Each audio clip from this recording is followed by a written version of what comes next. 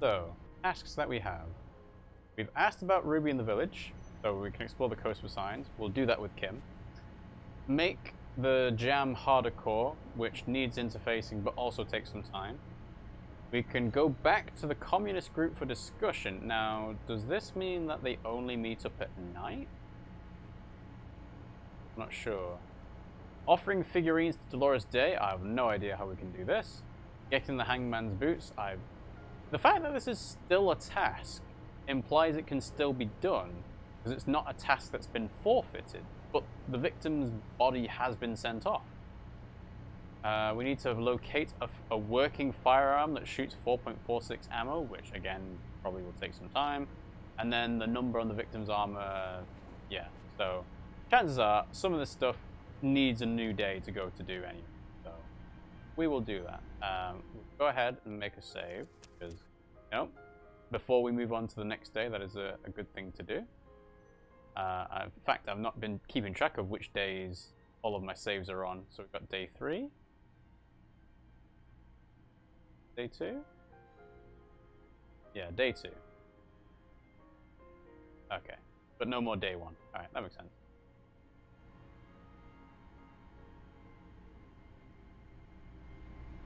Okay. I don't think there's anything else we need to do around here. I can't see anything else to interact with that we haven't already, so let's go to sleep. The bed is comforting, if a bit run down. The place feels almost like home now, quiet and dignified around you. A new life by the seaside. You're incredibly tired. The darkness and warmth come fast. You're falling asleep. It's easier this time. Drifting off, your head has found a comfortable indent in the pillow. Your legs and your torso feel like lead weights sinking to the bottom of the sea, until there's suddenly light. This respite, you've earned it, brother. Bask in the darkness. Let it swallow you up and swivel you around while you forget everything you've managed to remember. But I've been bad. I haven't earned this. Is this the last dream? Is it? No, this is the one before that. We'll just keep cycling it for you if you don't mind. As long as we can. Spin it like black yarn. Okay, because I was wondering whether is this the last dream meant this is the last time I will go to sleep before the end of the game tomorrow. But yeah, that's just more of a meta concept. Enjoy it while it lasts. Thank you, Darkness. Thank you. You're welcome, Harry boy. You earned it. Fall into a deep, uninterrupted... After centuries of darkness, the alarm rings. But what's this? You actually feel rested. There's no time to cuddle with your pillow, however, or as much as shiver from the cold. The world awaits. Open your eyes.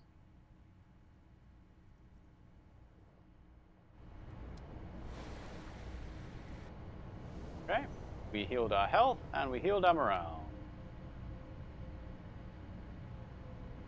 I find it a bit weird that he wakes up on the chair, not on the bed. Alright. Alright. The new day. Day 6. Good morning, Kim. Kim's with us now.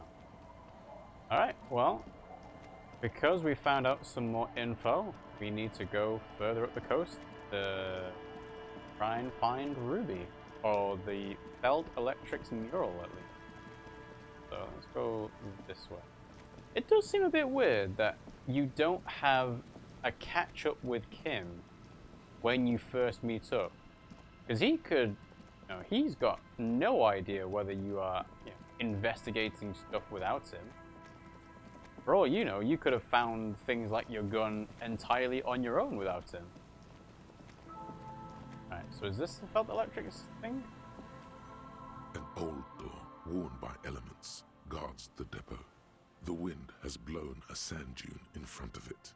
The door hasn't been opened in a long while. You see a handle. Interfacing 20, impossible. Open. Okay, so yes, we do have a red check goal rather than the suggestion thing, which was kind of, you know, it was a flighting fancy, you know? Being able to go on a date with Liliana is just doing it just because it sounds like a nice idea, but yeah. Red checks are probably the things we actually want to focus on. But I guess that's probably a bit more effort than the game really needs. The light vanishes inside the concrete slit. The structure goes deep under the earth. What's in there? Maybe it's just a storm drain for the sewer. Kim, any idea what's down there? No idea. Could be connected to one of the buildings around here. Think we might find Ruby down there. We might find her down somewhere. There's an old storm drain system beneath Martinez that's mostly collapsed. Revachol sewage system has been built and rebuilt 4 or 5 times now. In conclusion, she could be under any building. But not in there. I hope not. Yell ho into the slit. There's no echo and no answer. Finished thought. Alright, well, it was worth a test. Okay, so... Felt electrics... Oh! Oh! Hello? Who are you? And Mikhail noticed the windows, especially with how there are no windows on the south side. This was to deal with. A blonde man stands next to his son, pointing to the weather-worn ruins. He sees you approaching and smiles. You officers, come to investigate the historic subtext of West Martinez? I'm Trant Heidelstam. You must be Kim Kitsuragi, right? I was just telling my son about this building. Not a lot of people realize the historic significance here. Very rich in hypertext. How does he know who Kim is? Nice to meet you. The lieutenant nods. Hold on, hypertext? Yes, hypertext. Young carp and the collection of cultural hyperlinks. What was that about the windows before? Oh yes, so Mikhail. They had to deal with monitor glare, especially in the summer. They still had vector monitors back then. That was 49 years ago. So they didn't have windows on the south wall. You and Kim know each other? No, I can't say that we've met before, but I've heard of Kim, of course. Mikhail, say hi to the officers. He rests his hand on the boy's shoulder. The child stays hidden behind the hem of his father's coat, clutching to his verm-themed coloring book. Mikhail's a little tired today. We spent all night trying to run Orbis on his radio computer. Have you heard of it? It's a programming language used in Grad. Quite tricky, but he wanted to play this Grad-made adventure program. We've been getting really into worms lately. The man speaks in the artificial cadence of a professor, or someone who's been on too many radio shows. But I assume you're not here for giant worms when there are so many real things to see. Just as I was telling Mikhail before, this is where the Coalition landed in '08. We could be standing on what is the most interesting landmark in Revachol West. He points to the building again. Wow, get a load of this guy. He really enjoys his trivia. The Orbis programming language was named after its inventor, Victor Orbis, a cybernetician from Grad. They run Vox in the Occidental countries. I'm looking for a suspect. Have you seen anyone suspicious around? What's so fascinating about an empty old building? You like someone with money. Do you have any money? Great, thank you for the interesting information. I'm looking for a suspect. No, I'm afraid I can't help you with this one, officer. It's just a regular day off for me and Mikhail here. He pats his son's head. So you haven't seen anyone around? No, I'm sorry. As I said, this is just a day off. We just arrived anyway. He's telling the truth. He hasn't seen anyone. What's so fascinating about this building? Aha! But it's not just any empty old building. He raises his hand to his eyes to shield himself from the freezing snow. All 4 of you turn to admire the mural before you. What not a lot of people know is this used to be the R&D department of Felt Electrical. And Felt, which now sells ink cartridges mostly, was once a top dog in the turn-of-the-century cybernetics boom. Look at the building looming over you. It looks old and weathered. with seagulls picking apart its stone and metal carcass. Bushy undergrowth has taken hold of the collapsed rooftop.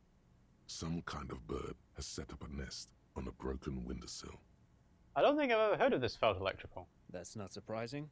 Only a vestigial ink cartridge and ferrotape manufacturer remains. He adjusts his suit jacket. They started out as a midway electronics outfit in Königstein 2 centuries ago. After an aggressive move to Revachol, Feld became a global player in the emerging personal electronics market of the pre-revolutionary era. Still, Tricentennial was beating them in business machines. But Feld had an ace up their sleeve, or should I say they were developing an ace up their sleeve. I'm mixing my metaphors here. What was that ace? It was here in Martinez, possibly in this very building, that they developed prototypes for a tape computer. A tape computer? An elegant folding mechanism of rollers and ferrotape ribbons, portable enough to be a take-it-home solution. Revolutionizing business machines, possibly even bring them to the average consumer, which is a feat of engineering even today's giants, Rehm, ICN and ZAM, haven't achieved yet.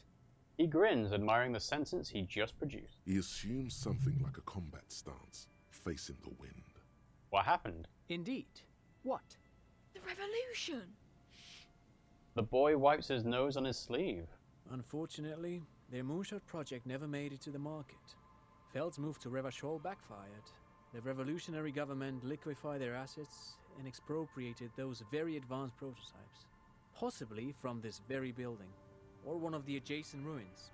He pauses, pointing to the other building, then continues. All of this was built by Feld, even the boardwalk. Wild Pines built Martinez proper as a resort for their middle management. Feld built this side of town for R&D. You're saying that Felt Electrical built this boardwalk? What happened to the engineers, the company people? What did the revolutionaries do with this advanced tape computers? How did those tape computers work? Did they work like radio computers? That's something else. They built the boardwalk? Yes, they even built a pleasure wheel, but that got destroyed in the war. A pleasure wheel? The lieutenant looks wistfully at the horizon as if picturing gondolas rising to the sky. Yeah, it's on the map. Yes, to lure in their star engineers. This part of Martinez was nothing but reeds before Feld arrived. They had to make the prospect of living here attractive.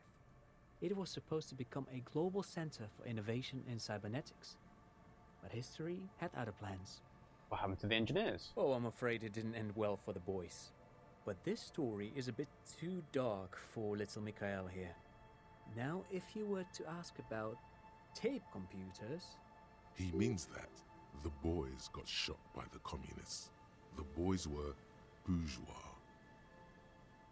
Turn to Mikhail. He means they all got shot on the head because they were bourgeois. Now, do you know what the bourgeoisie is? Tape computers, right. Yeah, the kid doesn't need to know it. Tape computers. He nods, wind tussling his suit jacket. What did they do with the advanced tape computers? They used them for military communications, but also to write and send out press releases. The most notorious example being Le Décret de Mars. What was that? What's the Mars Decree? I mean the radio transmission sent out to news agencies and world governments by the newly created commune of Revachol on the 7th of March in the year 02. A short-lived legislative foundation for a short-lived utopia. It's a beautiful piece of text, actually. A singer-songwriter I know, Charette, called it a love poem to Revachol on her political concept album, Bon Baiser dans ce Lind. You should read it. Every local library in Revachol stocks a copy of the decree. I don't know where the library is. I tried to get Mikhail to memorize it. Tried to. Someone was much too interested in worms to be paying any attention. He looks to his son Mikhail, who starts giggling, his face hidden behind the book. The kid takes a peek at the green and silver worm on the cover of the book, already forgetting about this part of the discussion. How did those tape computers work? Actually, no one knows. No one even knows what a computer made entirely of tape would look like.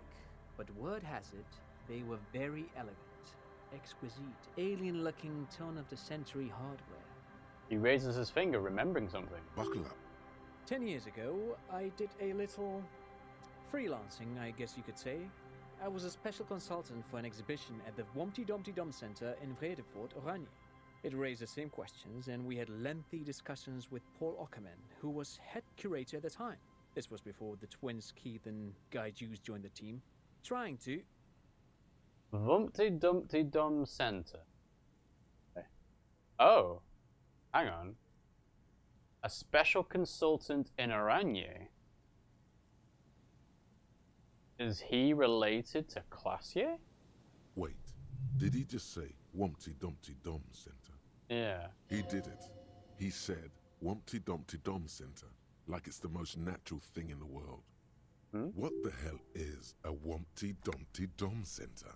And who the hell are Keith and Guy Juiced? Okay, the Wumpty Dumpty Dum Center, Paul Ockerman, Keith and Guy Juiced? What are you talking about?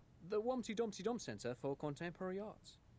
The exhibition itself drew on Lagerman's notion of memory, and so there were some parallels. That's why the head curator, Paul Ockerman, chose to... You're making this up. Kim, is he making this up? In fact, I'm not. The Wumpty Dumpty Dum Center is a place you can visit if you're ever in Vredefort and are ever in the market for an exhibition space / contemporary art research center. But perhaps I should return to the tape computers. As I was saying, the device itself was very elegant, fragile even. One could write directly on the tape using a special chemical solution. The machine would then analyze the handwriting, perform operations, and project output onto a white screen. It was a beautiful, delicate thing. Made of black film and folding tape structures. Nod. Ooh. I've seen cooler things than that. The RCM should get some of those. Let's just say cool. Very, very cool. Though I understand the socio-economic causes of the revolution, it pains me to imagine the revolutionary setting fire to this precious device. But so they did. The felt playback experiment vanished into the fires of '07. Wait, the felt playback experiment? Yes, the official name of the prototype. Some sources report it as the felt playback experience, but those are incorrect. Why did the revolutionaries destroy it? Who knows? Maybe it was an accident, or maybe they didn't want the technology to end up in the wrong hands. Either way, they're all gone now. All 3 versions of the prototype. Nothing but debris and ashes remain inside that building. He takes a step back, the boardwalk creaks mournfully in the wind. I wanted to ask something else. But of course, what else? I want to hear about the felt building again. You look like someone that's got money. Have any money? I do have some money, yes, but that's not what's really important here. He brushes it off like it's not a thing at all. No, I mean, come on. You need the money. If it's not a thing, he can give you some. Could I have some of that unimportant money then? I don't want your money, I just want to see whether my profiling skills were working. Yeah, but what does profiling mean to him, right? Could I have some money? Oh no, I don't have it on me, officer. I was talking in more general terms. He looks uncomfortable, his left hand squeezing his son's shoulder. I'm just spending time with my kid here, showing him around the lesser-known parts of our hometown. It wouldn't be wise to carry huge amounts of cash on such expeditions. Why?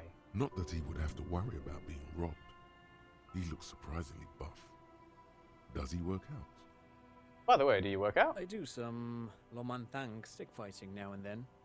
Lo Mantang stick fighting is a form of martial arts originating from the island of Lo Mantang. It uses slender wooden sticks for confronting the opponent. A form of martial arts from the Isle of Lo Mantang, right? I'm not really interested in the practice, I just want to know how often you work out. Now and then. That's what, like once a week? It's from the Isle of Lo Mantang. Actually, a great many cultures have their own version of stick fighting, such as the sacred Mabolo tradition of the Harli people. The name deriving from the butterfruit tree traditionally used for crafting the long, slender sticks, whereas the sticks used in other cultures... He does off as he paints you a comprehensive picture of the history of stick fighting among mankind, seasoning it with unexpected pop culture references. Yes, Trant seems like he is a talker, and someone who is very at ease at talking for long periods of time. Man, he's good at speaking. People must love him. But anyway, I'm boring you with details again. You were saying? He has a charming, apologetic smile. I don't really remember what I was saying. I'm not really interested in the practice, I just want to know how often you do it. I don't really remember what I was saying. Then I guess everything got said, right? He squints his eye in the snow. Great, thanks for all the interesting info. No, thanks to you for having me and little Mikhail here to pick your brain. A very interesting conversation indeed. Pick your brain? If anything, this was rather one-sided. He did the talking. Whatever. Okay, well, yeah, it's just a new character. So I suppose we should actually investigate the mural itself. You see, a once bright mural towering above you. The signage has peeled off over the years, but you can still make out Feld Electrical R&D. A slogan used to intertwine with the loops a long time ago. Now, only a shadow of peeled letters remains. It says, "Tomorrow is just a whisper away." So step closer must be a new prompt. Above the mural, a collapsed roof, broken windows set in walls that are cracking and will soon also fall, and the coastal breeze rustling and sighing in the remains of the edifice. Feld Electrical. How ironic. All these dark rooms. Feld Electrical, you only know them as a small company that makes ink cartridges. Looks like they used to be big. There's something in the wind. Sometimes the only way to go forward is to fail first. Why do I feel like I know this place? Indeed. Somehow you knew it was here.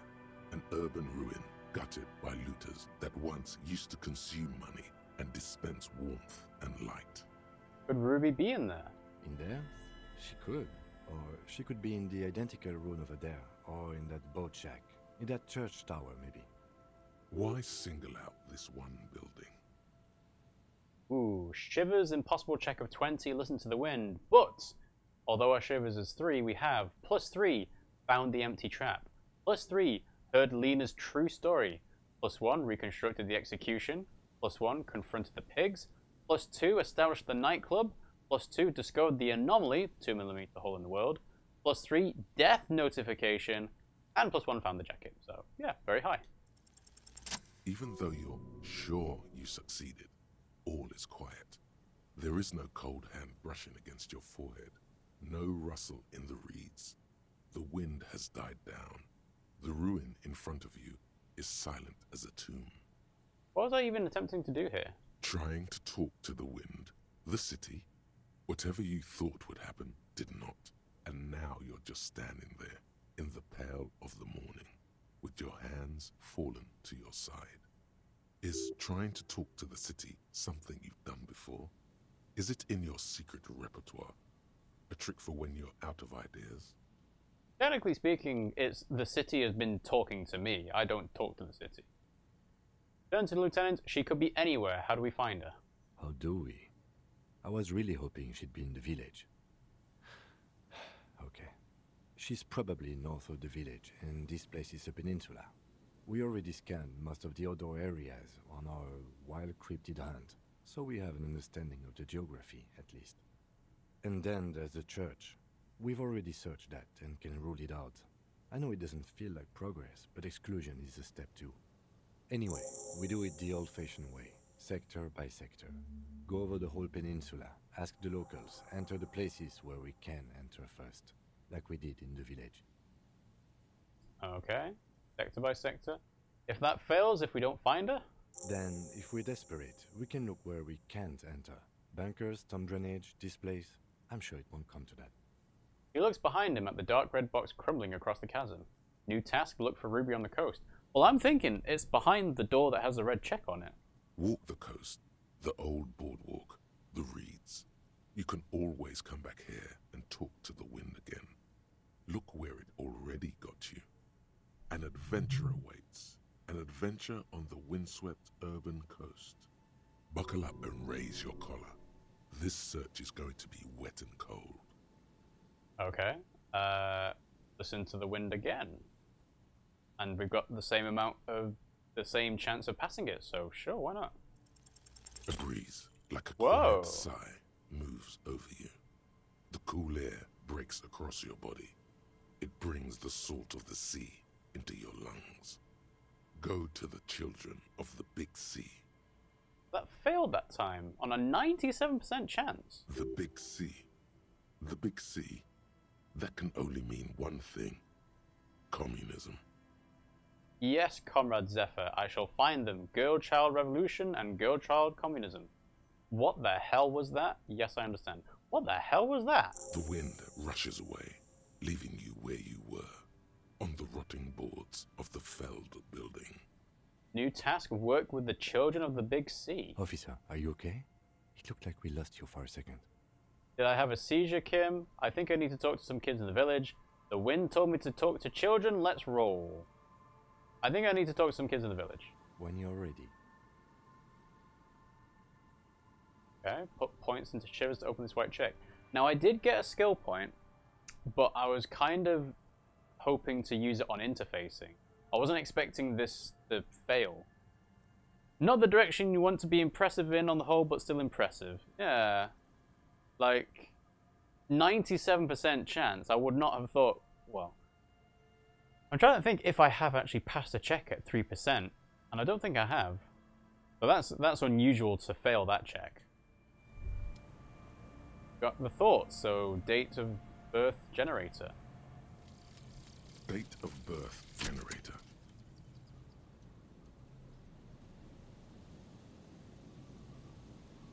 Oh, the game's not speaking. You were born in the year 07, in the last year of the commune of Revachol, right before it fell, in the old military hospital on the ground floor where people usually came to die during a snowstorm. The revolution had about 1 year left to go and the fires were still burning bright. There were explosions in the blizzard. This was 44 years ago. 07. In the last year of the commune of Revachol, right before it fell, in the old military hospital on the ground floor, where people usually came to die during a snowstorm. The revolution had about 1 year left to go, and the fires were still burning bright. There were explosions in the blizzard. This was 44 years ago. You are 44 years old. The bloating might never leave your face, but beneath it, you still have some years. You still have some hope. Thanks, game, for triggering after 20 seconds rather than straight away. And yeah, so that means that when I guessed I was 45, I was right-ish. And Kim is absolutely not a good judge of judging people's ages. Learning cap for logic raised to 4, -1 difficulty to all physique passives. Does that mean physique passives are easier? Or does it mean I have less chance of passing them now?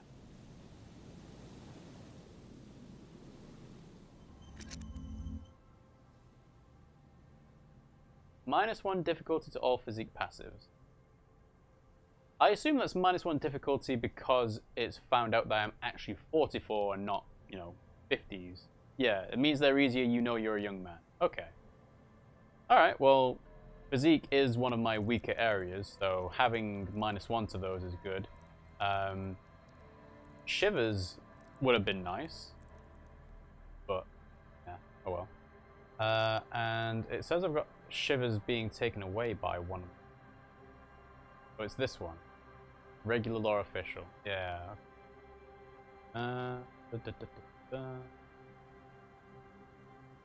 Yeah. Okay.